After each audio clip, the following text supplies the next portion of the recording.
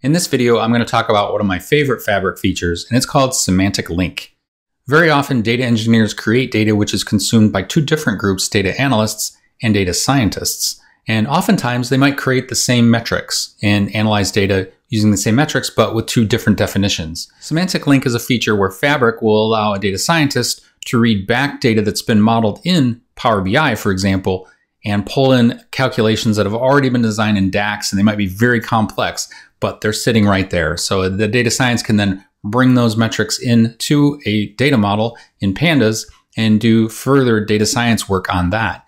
So I'm going to actually walk through how to do that. So I'm going to take some data out of a Power BI workbook into a Pandas data frame. I'm going to use scikit-learn to do some machine learning models on that, and then save those back to the Fabric workspace, where I can then use it to potentially put it back into Power BI. So let's get into it. Okay, let's get started. In this video, we're going to read data from a Power BI dashboard back into a Pandas data frame and do some predictive analytics on that. Create a regression model to predict total sales, and then write that model back to the model store in Fabric. So here's what the dashboard looks like now. First, I'm going to switch to the data science experience, and I can see here I have some links to notebooks. And usually what I would do is create a new notebook here, and then I'd start adding my Python work in here. But to save time for the demo, I've already created a notebook. Rather than typing out this notebook step by step, what I'm going to do is walk you through the notebook as it's finished, and we'll run every step and see together how we actually go about grabbing the Power BI data, creating a predictive analytics model with it, and then saving that model back to the Fabric model registry. So the first step is we need to bring in the semantic link libraries, and this is what Python will use to access the semantic models that are stored within Fabric. So I'll run that cell. And those libraries are installed. So the next thing we'll do is import dependencies. So in order to call routines from SDKs, we need to import them. So I have a few sections I've broken these into. One is just basic pandas and NumPy, which we would use almost no matter what infrastructure we're creating this notebook for. The next thing would be importing the SempI Fabric functions that we'll be using, and then we'll import the machine learning, and this is mainly scikit-learn, matplotlib, seaborn. So these aren't Fabric specific. These are libraries we would use, even with a local notebook. So at this point, all of our libraries are imported, and we can get to work on the data. So the first thing we'll do is list out the data sets we have access to in Fabric. And here we have Harbor House, which is the name of the lake house. So this is created kind of by default when you create a lake house. The second two are Power BI PBIX files that I have in my workspace. The one I'm going to work with is this one called retail analysis. So down here, I'm just going to set that to a variable retail analysis. I'm going to give this an experiment name. This will come into play when we create the predictive analytics model. It'll be logged into the Fabric infrastructure under this experiment. So these are just some assignments, so they'll be very quick. And the next thing we'll do is actually look at the data set and see what's in it.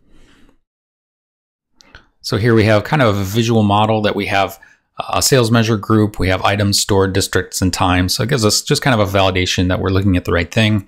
And then we can look at the measures that are in the data. So all of these are, and you might recognize the DAX here, that these are measure expressions within the Power BI file. So we have sales table has count of open date, open store date, total stores, and so on. So the measure we're going to try to predict is total sales, which is here. And total sales is actually a combination of some other measures that were created within the Power BI file. And we'll just be pulling out the final file along with some other driver fields to feed into the model training.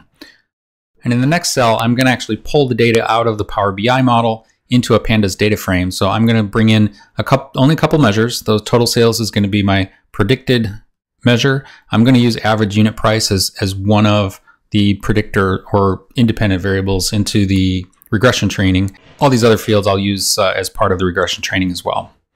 So let's run that query and see what data we're actually going to get.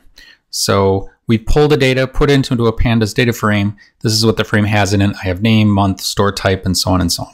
So these aren't in the same format that I actually want for training a machine learning model. I'd rather have these as more numeric columns that can be more easily processed into machine learning. So I'm going to change those, but first I'm just going to look at a couple other statistics. So I have 100 rows, in other words, 100 stores, 9 columns. That makes sense. Those are 9 columns.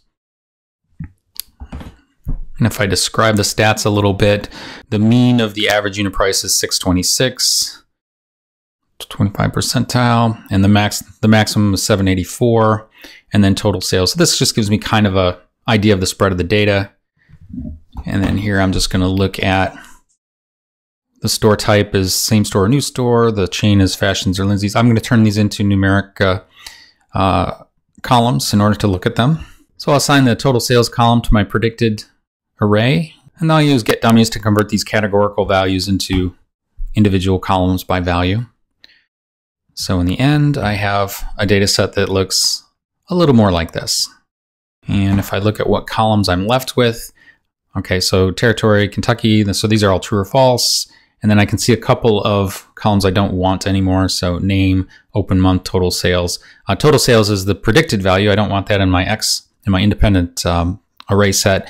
And then open month and name don't make any sense. We're not going to try to predict sales based on the month in the past that the store opened. So I'm just going to remove these columns from the data frame.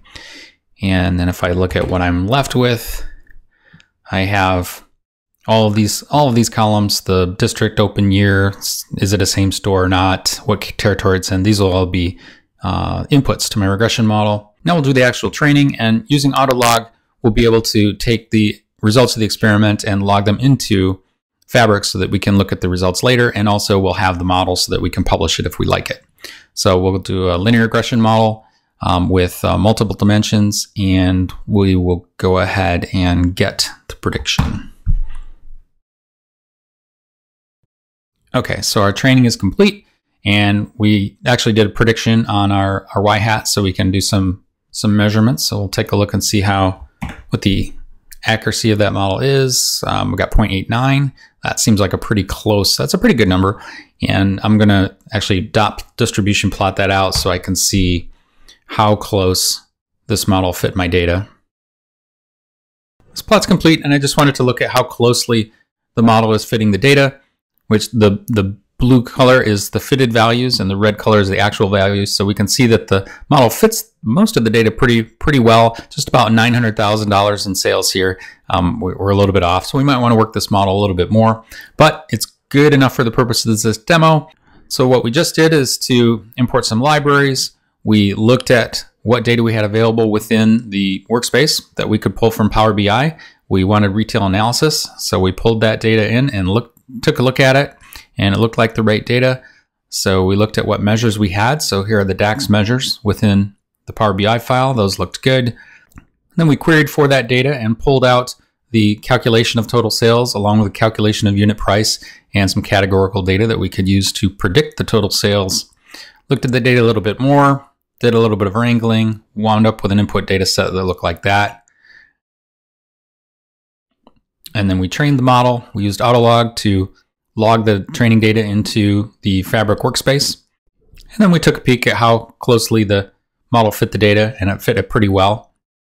So now we'll go back to the workspace and see where that model landed.